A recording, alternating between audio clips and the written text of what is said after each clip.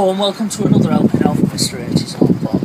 You join me today at St Briavels Castle, which is in Gloucestershire, and we're going to take a little look round the outside. This castle's now a youth hostel and it's run by English Heritage. Now I always love coming to castles because they have lots of grisly little stories and little ghost stories like that attached to them, and this castle is no different. There's quite a good little story, a grisly one, and we'll get to that in a minute. So let's take a little look around the outside now, shall we?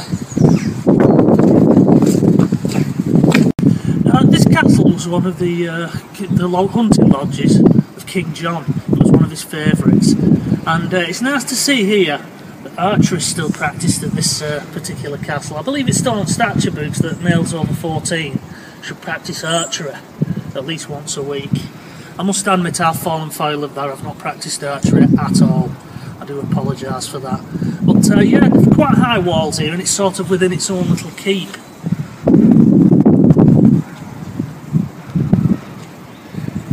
Now one of the ideas of these castles was to establish a strong English presence and show the Welsh who was boss.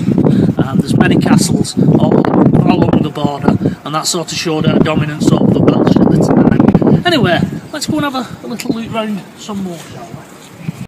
There's a set of stocks here. Now these don't look like they're original, they're probably just put here for aesthetic purposes, but it keeps in tradition, it keeps in line with it. More interestingly is this fireplace here. Now, this does look like it's an original one. You can actually step inside it. I'm going to step inside now. And there's actually dates on these stones here. 1979 stones, and you can see right up in through the chimney there. Wonder if they used to send a little lad up there with a brush cleaning it. Anyway, we'll move on, because this is supposedly one of the most haunted castles in England. I know my wife's actually stayed here with a school when she used to work down south, and she said it was rather eerie in there. Anyway, let's go on, shall we? Now that really grisly story I'm going to tell you about happened in this entranceway, and what happened was the enemy marched in through those doors. These doors was actually closed that ran across here, and then somebody ran round there and closed the door on them, so they was actually trapped in this area. And then what they did was, from either side, it was like a strongbow advert, they was firing arrows at them, and they just kept doing it until nobody was moving and everyone was dead in the area. And they probably fired some into them just for good measure as well. Pretty grisly, but that's what I loved about those days. They used to pour boiling hot oil over your enemy and everything. There was no such thing as like United Nations coming in and telling them not to do anything. They used to do what they wanted. Anyway, let's have a look around the outside. Now here you can see how they've actually been built, these walls. How they've used rougher stones inside, and then they've put some kind of decentish facework on it. Sort of early concrete type thing, that. And obviously it's been patched up over years, and English Heritage have done a fine job on it, but you can see how it's been built, you know, rough stone at the back.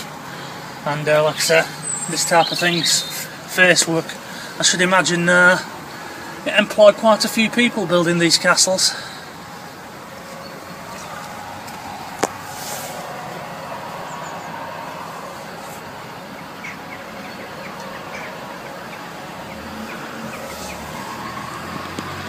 Now what's rather strange here is how this sort of castle has morphed into a manor house type thing. It's as though through the ages there's been different styles imposed on the building.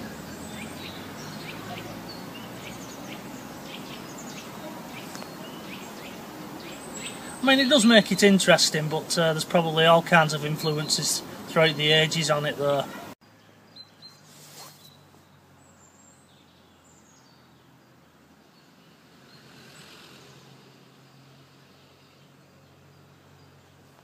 Should do a bit more.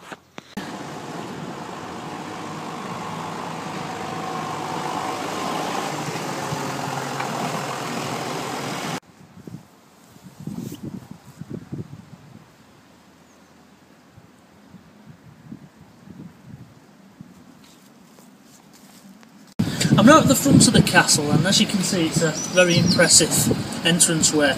The idea of castles was to have an impressive entranceway, and that way you would always impress on your enemy, or anyone who was really a little bit dodgy, what a strong person you was. You might just have a little house at the back of there, or a shed, but when they saw that entranceway it was grand, and this one's no different.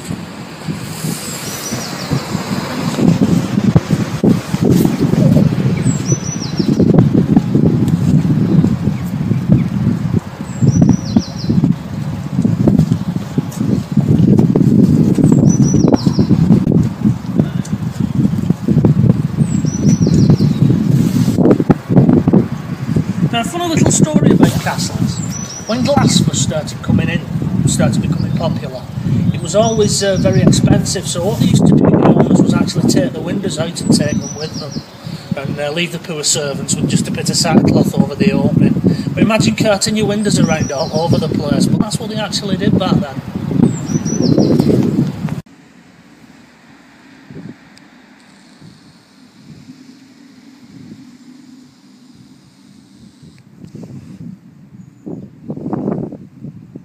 I'm sat in a chair that's been carved out of a tree trunk in the shape of the devil.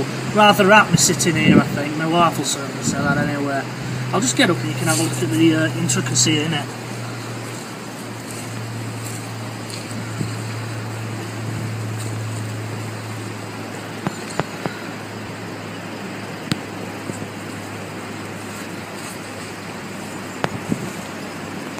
Well, that was St Briavels Castle. It's a pity we couldn't get inside really, because judging from the little bits as we've seen through the windows, it looks a lovely place, and my wife does state it is a nice place inside. As I say, it is a youth hostel and you can book a night here. But that's it, that's just been our little loop round it. So hopefully catch us again, and until the next time, bye bye for now.